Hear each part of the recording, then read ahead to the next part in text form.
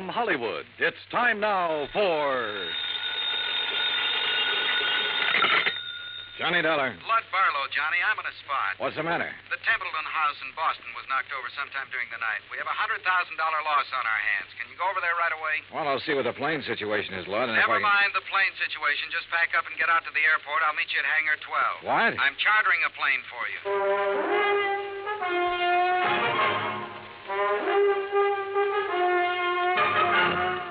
Bob Bailey in the exciting adventures of the man with the action-packed expense account. America's fabulous freelance insurance investigator. Yours truly, Johnny Dollar.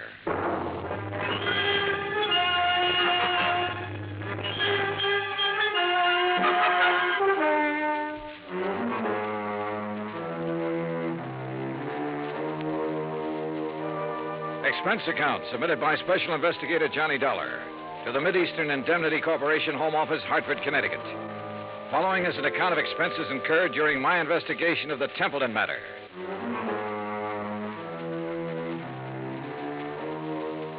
Expense account item 1, $5 even, cab fare from my apartment to Hangar 12 at the airport. A twin-engine Bonanza had been rolled out and a fueling truck was pulled up alongside. A man in a sheepskin seemed to be supervising things. The man who seemed to be supervising him was Lud Barlow. When he saw me, he waved his briefcase. Hey, Johnny. Hi. Hi, you all set? Well, I'm here. That's what you mean, Lud. That all your luggage? Yeah, this is it. This is Tommy Clark, Johnny, your pilot. How are you? Hi, Tom. I'll stow this gear for you. Oh, thanks. The faster we move on this, the better off we are. You know that. I know. This is the blanket policy. This is the itemized list. This is the itemized list broken down. You'll have to check the itemized against the sales. Your authorization procedure. And a description of stock records, including shipments received by Templeton House up to and including the first day of last week. Okay? Swell. Now maybe you'll tell me what this is all about. And when you get there... What? What it's all about. Let's start with Templeton House, huh? It's the biggest jewelry firm in Boston. You said they were robbed last night. Burglarized, broken into somewhere between 5 and 7 o'clock in the morning. All set, Mr. Dollar. What'd they get away with? Well, that's for you to find out, Johnny. We carry a blanket policy on all their stock. Anything in the store in the way of merchandise is covered. On the phone, you said something about $100,000. It may be 200,000, Johnny. I take it you talked to somebody in Boston. Yeah. Did you talk to the police? Yes, for a minute. I told them I was sending a man. They're expecting you. Give you a hand, Mr. Dollar. Oh, thanks, Tom. Okay? Yeah. Thanks. Who's in charge, Lud? Lieutenant Roebuck. Roebuck? Yeah. Get your seatbelt, Mr. Dollar. Oh, sure. He'll want to see those contents records. You be sure and tell him they're up to date. Who's the man with the company? What? The man at the company. Templeton. Stand clear, Mr. Barlow. Remember, Johnny, a client can face a thing like this a lot better if the man from the insurance company standing by. I'll try to remember that. Good luck and keep me informed.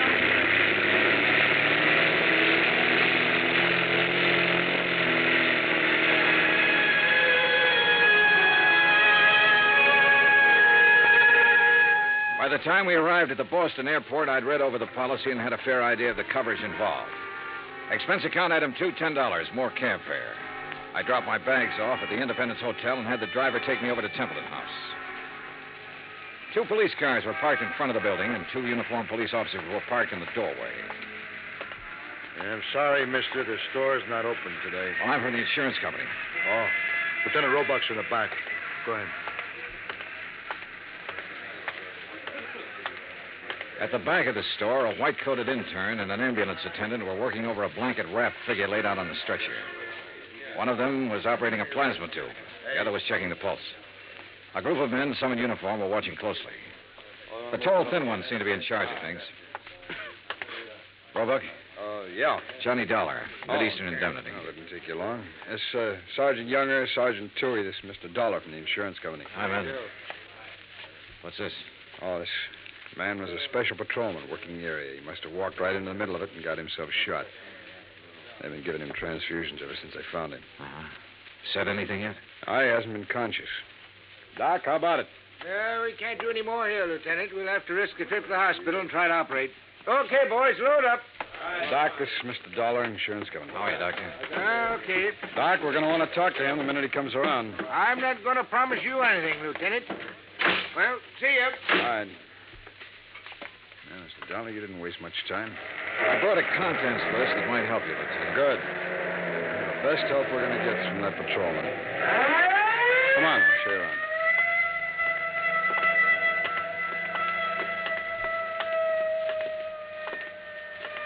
That's just where they got in.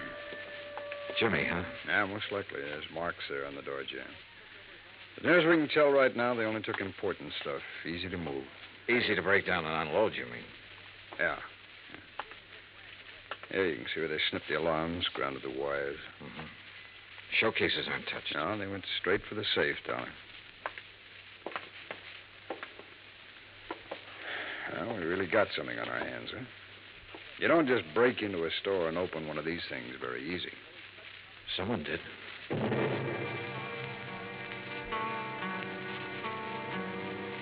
The neighborhood was canvassed for possible witnesses. I spent the rest of the morning with Dorian Templeton, the owner of the company. By noon, we had taken an inventory of the missing stock and drawn up a tentative list.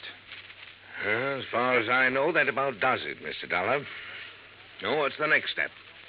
I'll check this against the merchandise received reports, Mr. Templeton. It'll take a while. As soon as I have that finished, you can check it over again and file a formal claim. And then? The company will reimburse you in cash. Well, what are the chances for recovery in a case like this? Well, I could quote the actuaries, Mr. Templeton, but I won't. Why not? Whoever broke in here last night knew what they were about. They opened your vault the way you'd open your front door. They took what they wanted and got out very quickly. No alarm, no witnesses. The chances are they planned the rest of it just as well. They probably scattered. The police aren't sure how many men were involved. They know it was at least 2 men, possibly 3. How do they arrive at that? 1 man working on the safe, another man looking out, possibly 2. The point is, the more men who are involved, the harder it'll be for them to take the jewelry, break it down, sell it, and stay out of sight. They're going to get away with it? I didn't say that. Well, nothing seems to have gone wrong with their plans so far. One thing went wrong. That special patrolman surprised them. True, he didn't have time to draw his gun or sound the alarm, but they had to shoot him. And if something hadn't gone wrong, they'd have been satisfied to knock him on the head. Yes. Well, what happens now? Well, that's up to the police. I can tell you their investigation will take some time. Burglary is the toughest kind of thing to work on. Why? No witnesses. I never thought of that. Dollar, you all cleaned up? Well, we got a tentative list. As soon as I check it, I'll give it to you. Okay. Mr. Templeton, I'd like to have you come with me now. Now? Yes, we'll want your statement, sir, and there's quite a bit of work to do with the employees. All right. Dollar, as soon as you get the list up, give me a ring, will you? Yeah, okay. Any news about the policeman? Yeah? It's a murder case now. Expense account item 3, $25, stenographic fees. The public stenographer at the hotel helped me make a comprehensive list of the stolen items, which was verified by Templeton. The amount of loss was set at $100,000. By late afternoon, clerks, stenographers, accountants, designers, salespeople, stonecutters, all in Templeton's employ had made statements to Lieutenant Roebuck. The statements were in the process of being checked. A general roundup of known safecrackers and burglary suspects had begun. Expense account item 4, $3.75 dinner. Lieutenant Roebuck and myself. Well, it's going to be a long night. Yeah. Any luck on the employees? Oh, it's hard to say yet. One of them has a record. Hmm? Yeah, a fellow named Tabor, one of the janitors there. He's a 2-time loser. I had him tucked away in a cell until we clear some of this other stuff away. Has he said anything? Oh, he denies all knowledge. As far as time incident goes, he was home sleeping when all this happened, but that doesn't rule him out of somehow getting that safe combination and passing it on to a friend. Yeah. Man with a record's apt to have that kind of friends who'd be interested in just that kind of thing. Hey, how much do you want me around? You're a free agent, Dollar. If you have any ideas, I'll listen. It's a tough baby, any way you look at it. Let me talk to Tabor. There might be a shortcut. Why not?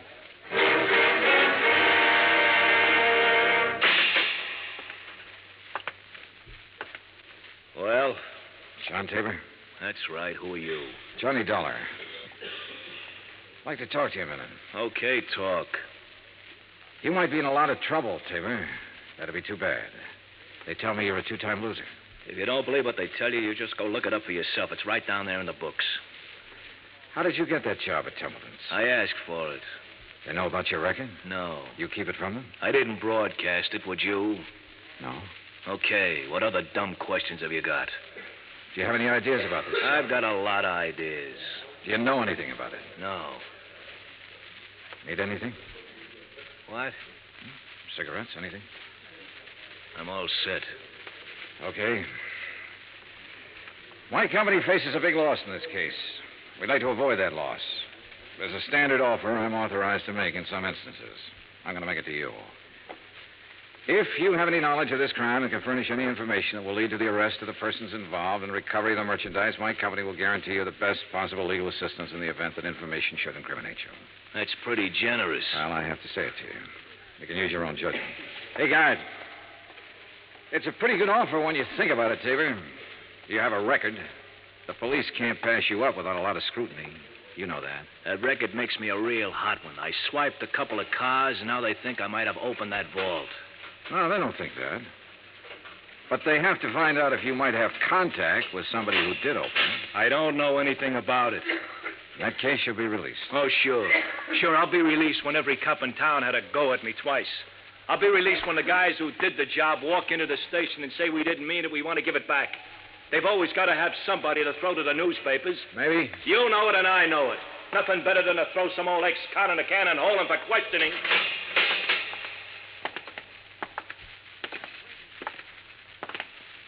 Well, Dolly, you go for it? No. Any more ideas? Turn him loose, Lieutenant. See whom he talks to and whom he meets. John Tabor was released without bail, and a 24-hour watch was put on his residence. By 10 o'clock the next morning, the police had located 3 witnesses to the shots that had killed the special patrolman. However, none of them had seen the burglars or the car that was used. The district attorney's office issued an order impounding the financial records of Templeton House. A complete audit revealed that its affairs were in excellent shape. It also revealed that Templeton himself was the only man in the jewelry firm who had the combination to the vaults. His statements emphatically denied giving the combination to anyone. As far as the police were able to determine, he was telling the truth. The search for all known safecrackers extended into New York and Philadelphia and Chicago. On the morning of the 3rd day, a claims adjuster arrived from Hartford with a check for $100,000, full payment on the claim. 2 hours later, we had the first break on the case. Hey! Caller, hey! What? Oh, hello, Lieutenant. Come on, get in. What's up? Well, the Harbor Division found a body down by the docks early this morning, all weighted down with 38 slugs. They were fired from the same gun that killed that special patrolman. They match, huh? Like the dimples on your knee.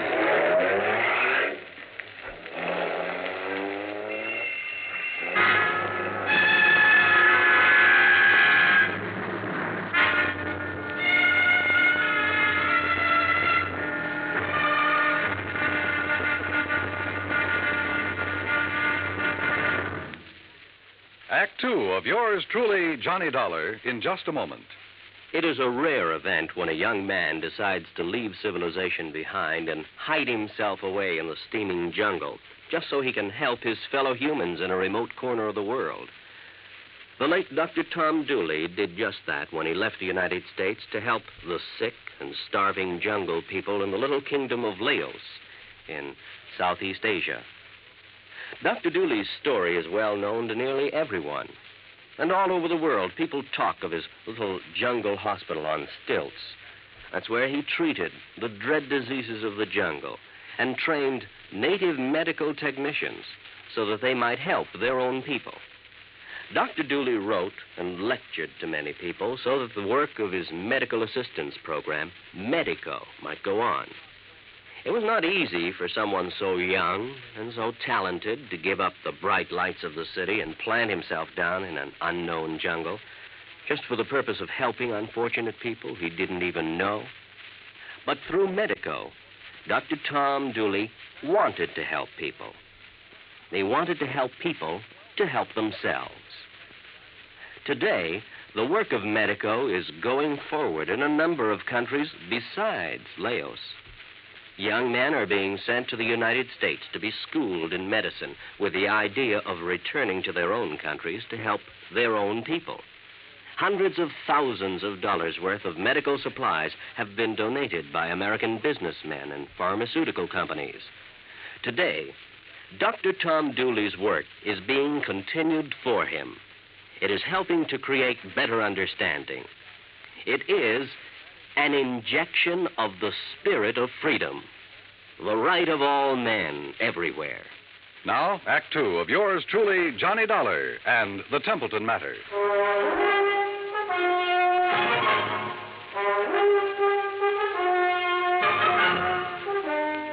I spent the rest of the day with Lieutenant Roebuck at the morgue. The body that had been found in the harbor was a man about 35 to 40 years old, slim build, dark hair. The labels had been cut out of his clothes and the laundry marks torn off. His fingerprints didn't check with anything in the local files. Roebuck put them on the wire to Washington and requested an urgent identification. Johnny Dollar. Blood Barlow, Johnny. What's this in the paper? Well, the special patrolman and the unidentified man were killed by the same gun. As soon as we get an identification, we can go to work. Well, how about that ex-con that turned up working at Templeton's? Tabor? Well, they're still watching him. He might have been the case man. So far, it's just an idea. I'd like a recovery on this one, Johnny. So would I. What do you think is possible? Well, 2 days ago, I would have said no. Today, things look better. For one thing, none of the merchandise has shown up on the market. For another thing, there has to be some kind of connection with this unidentified man. I just read your report on Templeton himself. He's out of the question as a suspect? So far, yeah. He's the only one who had the combination to the safe. There's no apparent motive for him to rob himself. But he's the only one Don't who start had... yelling at me, Lud. I know what you're thinking. Find a motive. Well, give us time, boy. Give us time on everything. Lud? Oh, I guess I hate to pay off big claims. You may get it back. Keep your pants on. Expense account item 5, $50 deposit for rented car. That afternoon, I drove from Boston to Creeksdale, the home of the Grantland Safe Company, where I met a man who looked as formidable as the product he manufactured. I am Grantland, sir. I found him standing inside a shiny new vault, ready for shipment. Beautiful thing, eh? On its way to South America tonight. Well, I never thought of a safe exactly that way, Mr. Grantland. Ah, beauty, strength. Think for a moment, sir, the treasures it will someday hold. But I bore you, sir, with my enthusiasm. Now then, you say you are here on a matter of vaults? One vault, Mr. Grantland. No. The one your company sold and installed at the Templeton house in Boston 17 years ago. Yes. Have you read about the burglary? No, sir, I have not. Templeton House. Yes. The vault was opened. Blasted? Opened. Someone had a combination. I'm bewildered, sir. Indeed I am. You'll want a thorough accounting from my organization, of course. Well, that's up to the police, Mr. Grantland. Right now, for my own information, I wonder if you could tell me who might have the combination to that vault. Well, in answer to your question, I would first have to inspect our records. Well, I brought the serial numbers. Oh, well, let me see. That's as good as... the K series. Mr. Keating set the final combination. Mr. Keating? Yes, my chief engineer for years. And who else? Myself, sir. I'd have a record of the combination in my own file. And who are those available to? Myself, sir. I keep them in my own vault. I see. Anyone else? No one here. The people in proper authority at Templeton's. I'd like to meet Mr. Keating if I could.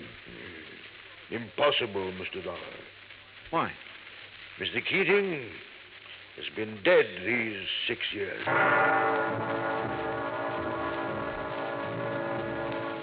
I drove back to Boston, phoned Roebuck, and told him about my interview with Grantland.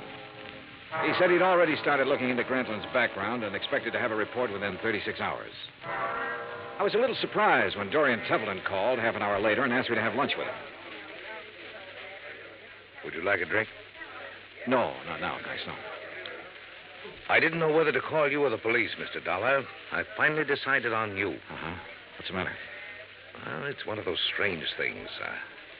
I'm not a particularly observant man, and I don't know why I observed this. Go on. Our last night, Mrs. Templeton and I went to a dinner dance at the country club. We thought with all this business, a little relaxation should do me some good. Yeah, sure. There was a young girl at the table next to ours, a very pretty girl whom I've never seen before. I happened to notice her handbag, jeweled affair, quite expensive. One of our items. Yeah? It didn't occur to me until we were leaving that it had been sample stock, not for sale. What do you mean? It was stolen, Mr. Dollar. Why not the police, Mr. Templeton? I was going to call them first thing this morning and report it. And then I got a package in the mail. It was the handbag, intact. Crazy? You said it. Did you happen to get the name of the girl? I asked the maitre d'. He said her name was Helen Tabor. That's not so crazy.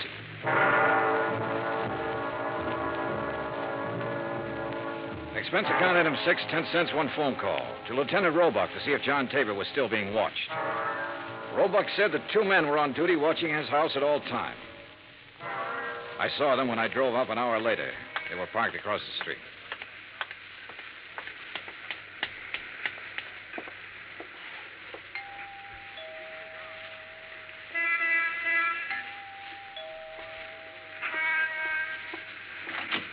Yes? Miss Tabor? Yes, who are you? Johnny Dollar, is your father in? He's sleeping right now. May I help you? I don't know. Didn't I see you at the country club last night? Why, yes, were you there? Couldn't keep my eyes off of you. Or your handbag. Oh. I'll talk to him, honey. Dad, is anything wrong? Nothing I can't handle. Go ahead, fix up a pot of coffee. All right, Dad. Nice girl, Tabor. Yeah. Templeton was at the country club last night. He saw her. You can talk to me or you can talk to the police. I don't have to talk to anybody. The way it looks is that you cased the job. You might even have killed the special patrolman. He was shot close range. Could have been somebody new and trusted. You've got your share of things. That handbag was part of it. A little part of it. The way it looks, huh? And that's about it. Of course, I don't understand why you sent the handbag back, but then you've probably got a good story for that. Oh, I've got a good story. Nobody will believe it, but I've got a good one. It starts off by me saying I didn't help in that heist. I had nothing to do with it. I didn't case the place for anybody. I didn't even know it was coming off. Let's get to the handbag, huh? I took that 2 days ago. I borrowed it. I've been borrowing stuff right along whenever my kid needed anything. I always come back in good shape. I told her they let me do it. She don't know anything. Borrowed, huh? That's kind of a strange philosophy. I don't even know how to spell the word. I do know my kid's got a life ahead of her. I got to give her every chance to look good, act good, use her brains, meet the right people. Not just because the right people have money, but because they know more right people. It takes a little extra to let her do things like that. You let her use the handbag because she had a date to go to a dance. You guys are all the same. I didn't expect you to believe it. Oh, relax. Maybe I do believe you. What? It sounds nutty enough to be the truth. It is the truth. All right. You taking me in? I'm going to tell Roebuck about this. He'll probably want to talk to you. He can check it better than I can. No, I haven't any authority to take you in. I wouldn't take you in anyhow. I'm interested in guys who walk into vaults. See you around. Hey, wait a minute. What? I never thought I'd see the day when I try to help a cop or anybody like a cop. Maybe this is the day. I saw the paper last night. Oh? The picture of that guy they found floating in the harbor. They tagged him yet? He's a John Doe until we hear from Washington. His name's Kiley. Billy Kiley. How do you know? I used to know him a long time ago. Billy Kiley. Yeah, from Philadelphia. Thanks. A check with the Philadelphia police and a comparison of fingerprints identified the man as William H. Kiley. His Boston address was on Parker Street. I drove out there with Lieutenant Roebuck. It was an ordinary, undistinguished apartment house. No one answered at apartment 12A, so we let ourselves in. The room had nothing to offer in the way of evidence. Well, did you find anything? No. Well, I'll have some men come out here and give it a good going over. Well, maybe the manager or the tenants will have something that'll help us. Come on, let's go. Yeah. Now, be careful, Dollar. Yeah. Yeah. Tim? Yeah. This is Tim. Any trouble there? A little. Say that again. A little. I don't know who you are, but I know you're not Tim. Well, it sounds like we're getting something. Here, let me have the phone. I'll see if I can trace it. Don't bother. I know where we can find him. What? I'd recognize his voice anywhere.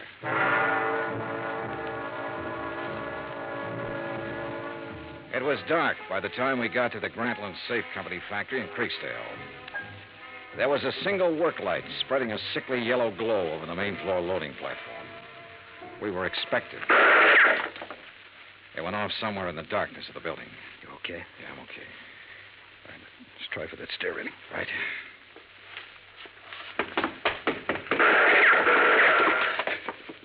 You see the flashes? There. All right. We'll have to try and make it. Mr. Dollar? I think you're alone. Answer him. Yeah? What are you doing here? Looking for $100,000 worth of jewelry and the answer to a couple of murders. Funny? You're very foolhardy, but you're courageous. A man of your perception could do well with a part of that money. No, thanks. I'll take it all. You will take nothing, sir. Keep him talking. I'll try to get under the stairs. Are you alone? For a little while. But I've got people coming, though. Oh, people, eh? Mr. Dollar? Still alive and kicking, Mr. Grantland. You can't shoot around corners. No. But then I don't have to shoot around the corner.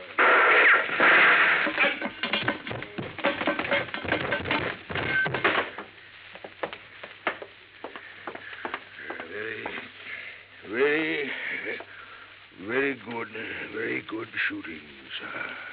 Grantland, I want a statement. No statement. No statement. He was dead before the ambulance arrived, and there was no statement. There was never a statement.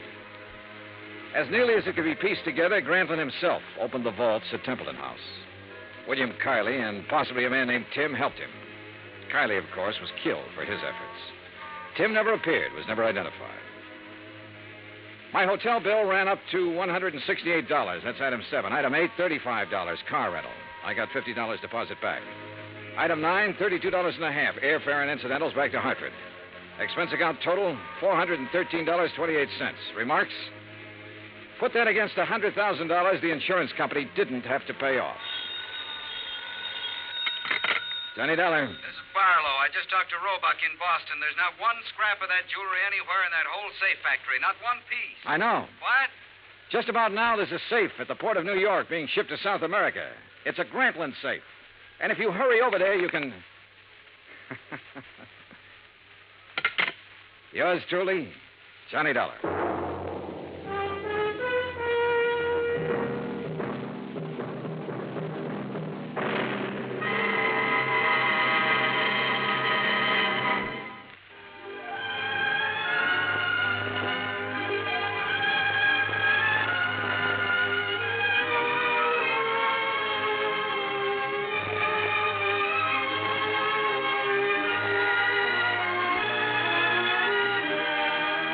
Johnny Dollar has come to you through the worldwide facilities of the United States Armed Forces Radio and Television Service.